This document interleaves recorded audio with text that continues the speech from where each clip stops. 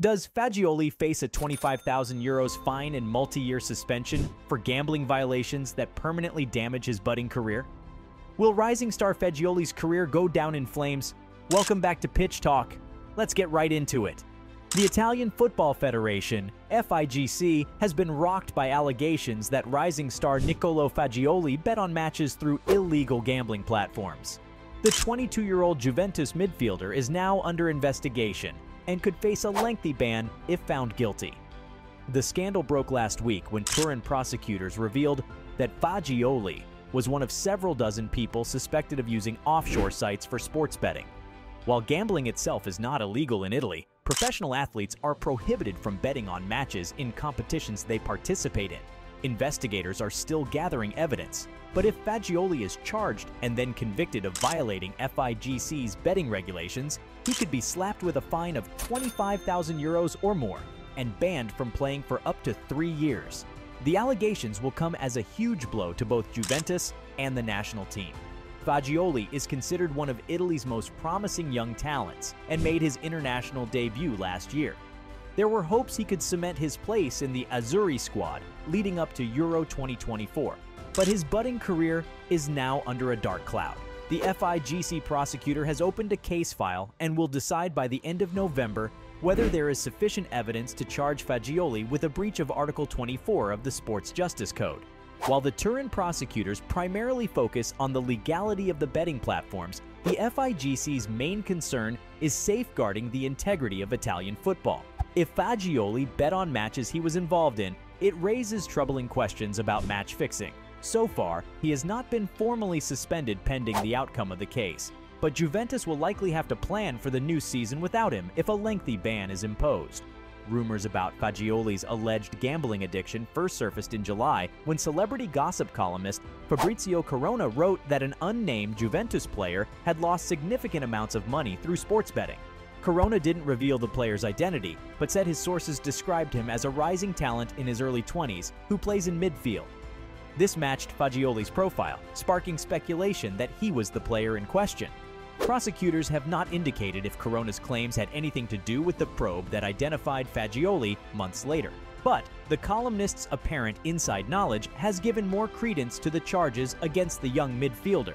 Assuming the investigation confirms wrongdoing on Fagioli's part, his absence would leave a big void in Juve's midfield. Last season, he went on loan to newly promoted Cremonese, where he excelled. He was slated to play a bigger role for the Bianconeri this term after returning from loan. With Paul Pogba injured and several other midfielders underperforming, manager Massimiliano Allegri was counting on Fagioli's creative passing and ball control to bolster the midfield. At the international level, Fagioli earned his first Italy call-up under manager Roberto Mancini last November, but has not been capped since. He was still seen as being in contention for the Euro 2024 squad. But his World Cup dreams this year are already over, with Italy having failed to qualify. And a potential multi-year ban would also rule him out of the next Euro tournament in Germany. It's a spectacular fall from grace for a player who until recently looked set to become a vital cog for both club and country. Some thought Fagioli had the potential to be the next great Italian midfielder in the mold of Andrea Pirlo. But he now faces a deeply uncertain future and a long road to rebuild his reputation even if he avoids a ban. The Fagioli betting controversy has brought back memories of the infamous Calciopoli match-fixing scandal that rocked Italian football in the mid-2000s. Several major clubs were implicated back then, including Juventus, who were stripped of 2 league titles and relegated. Since then, Italian football regulators have sought to repair the sport's tarnished image. Aware of the potential consequences, Fagioli has hired 2 of Italy's shrewdest sports law experts to handle his defense. The first is Maria Turco, who represented Juventus during the Calciopoli scandal. She is known for her in-depth knowledge of FIGC regulations and exploiting technicalities. The second lawyer is Pierfilippo Capello, whose previous clients include former Juventusicons Gianluigi Buffon and Leonardo Bonucci. They were both accused, but eventually cleared over allegations they scalped match tickets to ultra groups. The legal duo will poke holes in the prosecutor's case and look for mitigating circumstances that could reduce any potential ban.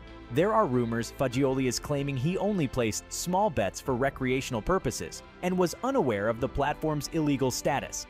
but prosecutors are working methodically to verify the nature and scale of his betting activity. Without hard evidence, it will be difficult for FIGC to enforce the maximum 3-year ban reserved for serious violations. Fagioli may be ultimately hit with a lesser 1-year suspension as a first-time offender. While that would still be a huge blow, it would allow him to resume his career before too long.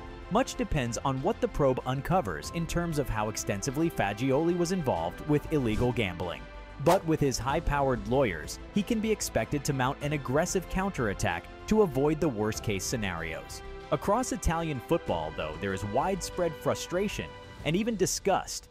The president of the Italian Players Association, Damiano Tomasi, expressed dismay at the damage caused by gambling scandals. He said, "Betting linked to matches is a plague. We must make every effort to protect football's credibility. Those who compromise that through illegal activities must be punished severely." The sentiment was echoed by legendary 2006 World Cup winning captain Fabio Cannavaro.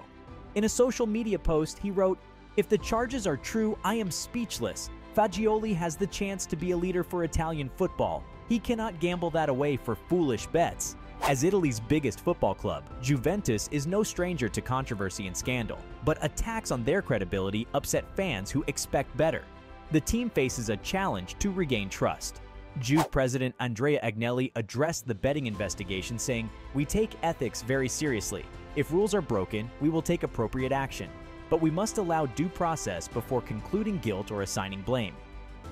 Manager Massimiliano Allegri also spoke about the need for integrity in football. He said the team is cooperating fully with authorities to uncover the truth. Allegri believes in giving young players good guidance to avoid risky behaviors. For Fagioli, clearing his name will be tough unless he can provide strong counter-evidence. Regardless of the legal outcome, rebuilding his marketability after such damaging allegations may be impossible. Sponsorship deals have already dried up amid brands' reluctance to associate with controversies. His pristine rising star image is irrevocably tarnished.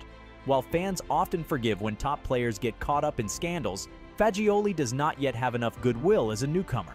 There are calls by some for Juventus to terminate his contract immediately to send a strong message, but others feel cutting ties would unfairly make him a scapegoat before complete facts emerge. Unless the probe definitively proves willful violations, Juve may prefer to keep the talented young midfielder. Much depends on the level of evidence confirming Fagioli's direct role and the scale of his betting activities. The next few weeks will be crucial as prosecutors move from investigation to formal charges. For Italian football, the case is another black eye following past scandals. But there is resolve to better police its ranks and demonstrate progress. Strict punishment combined with preventive education is seen as the dual solution. Can Italian football repair its image after this latest scandal, or will doubts of corruption linger? Does juvenile indiscretion deserve career-ending punishment, or should fines and short bans teach lessons? Let me know your thoughts in the comments section, and don't forget to like and subscribe to Pitch Talk and stay up to date on all the latest football news and insights.